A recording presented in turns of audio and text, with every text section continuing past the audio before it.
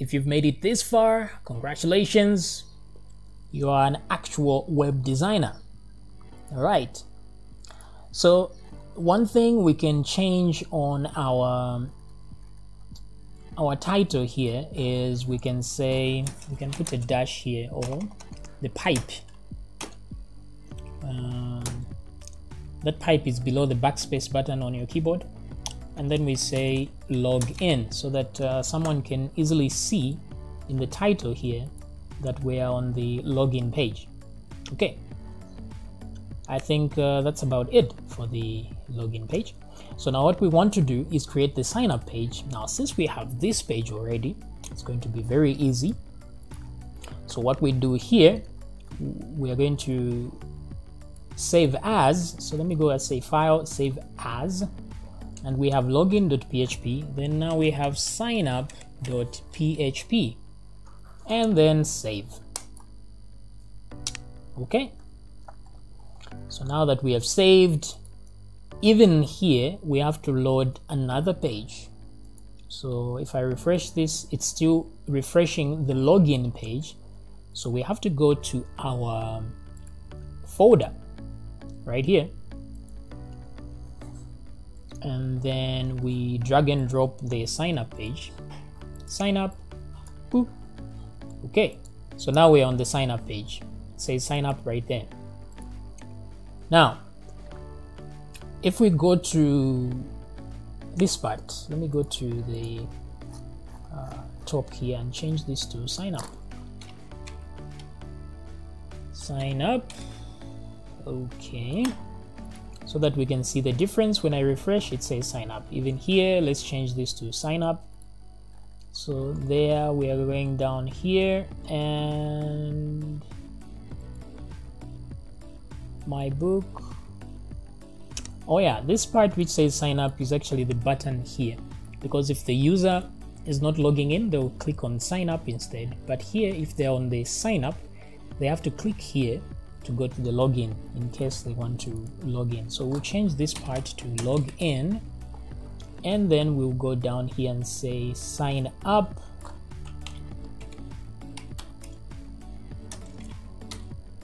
Sign up to refresh, so sign up to my book. And so what we need from the user to sign up, first of all, we need them to retype the password. That's one important thing. So let me go down here. Now if you're using Sublime Text and you click on a line without selecting anything, don't click and drag, just click. If you press Ctrl+Shift+D, it's going to duplicate that line. If you're using Notepad++, you just press Ctrl+D, I think. So you see the type is password as well. Everything is the same unless the placeholder, let's give it another name called retype. I think that's what it is. Retype password. Capital R. So let's go back here and do that. And we see there, retype password, password, retype password. Then we also want the user to give us their name. Okay, so let's go up here. Let me separate these like this and Ctrl+Shift+D. So the type is still text, the ID is still text, but the placeholder we change. This one is going to be first name. Okay, and then here we put last name. Then we have email, first name, last name. Let's see what we have so far, and that's much better. So sign up, first name, last name. We have the email, but we want also the user to tell us whether they are male or female. So we could put that right here. Gender. Okay, male or female. So now, in order to create the gender input, because we don't want them to actually type the gender like male or female, because they might end up typing something that we cannot accept, information that we can't accept. For example, they might type dog or lion in there, and that would be unacceptable data because we want to either have male or female. So in order to do that, we create another input type called select for the user to actually select. So here, first of all, let me write the name gender, so they know it's gender they are looking for. Okay. Now remember that leaving spaces here doesn't really leave spaces here.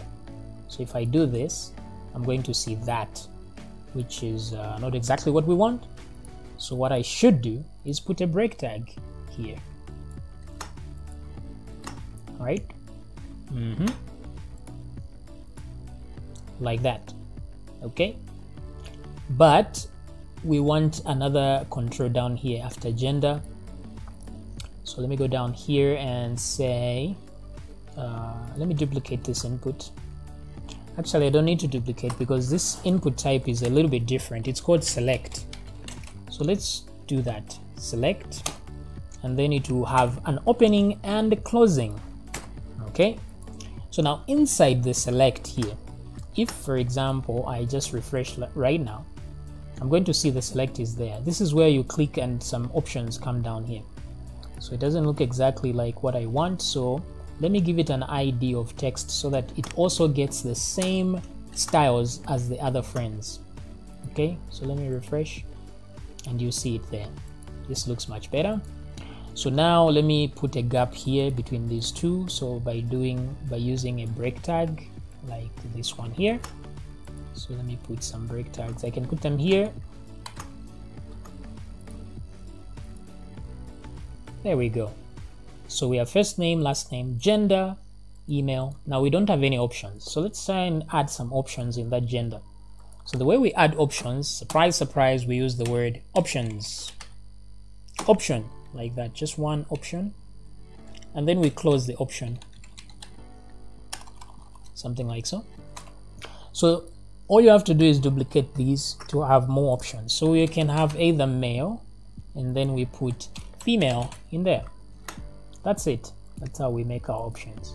So if now I click, there's male, there's female. See? That's very neat. All right, so this is good for the user that is signing up. Oh, something I forgot, this button should be sign up and not login down here. So let's go down here and change it. Let's change the value to sign up. Like that, since we are signing up the user. So there we go, sign up. That looks much better. And this one, I don't want it to have the bold, just like this one. This is a title, this is just gender. So what we could do is remove the bold thing here, or we can simply edit this guy by himself. So what we could do here is go to gender here, and then let's just add this guy inside a div. Now there's another thing. Instead of using div, we can use something better, because div leaves a gap like there. You've seen that gap because the div is quite big. So we can use another one called span.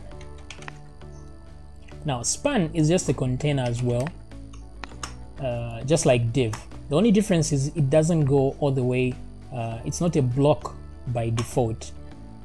So it's just a way to contain some text inside and add some extra styles to it. So here in this span, I can simply add a style right there and say font weight normal. I don't know if it's normal or regular, but let's see if that actually works. Okay, so it works. Then if we want, we can have it float this way or add some padding so that it's somewhere here. But the problem is if I float it to the left, it's going to go all the way there, which is not what I want. So for now, in the interest of keeping the tutorial simple, I'm just going to leave it as it is. We can restyle these things later as needed. All right, so I'll see you in another video. If you like the video, give it a thumbs up, subscribe, and everything else. See you next time.